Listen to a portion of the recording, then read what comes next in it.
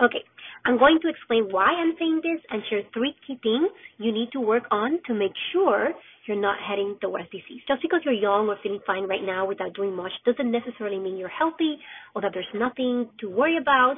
Many of us believe that feeling fine means we're healthy, but true wellness goes deeper than the absence of symptoms.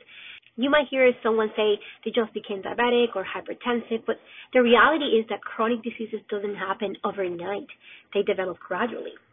But I'm not here to scare you. We have enough of that already. I want to empower you with knowledge.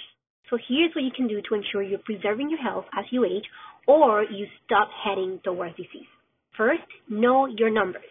Find out where your health stands right now. How are your glucose levels, insulin levels, cholesterol, all your biomarkers to help you see what's going on inside your body. And I will say don't stop there. Follow these numbers at least twice a year if you can and want to be real proactive. With these, what you're doing is gathering your data. And over time, this will give you insights into what's going on in your body.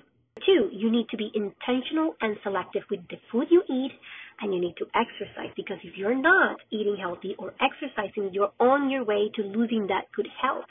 It's just a matter of time. But know that it doesn't have to stay this way. To preserve or improve your health, you must change your lifestyle. It requires a lifestyle change. I know it's hard, but it's not impossible.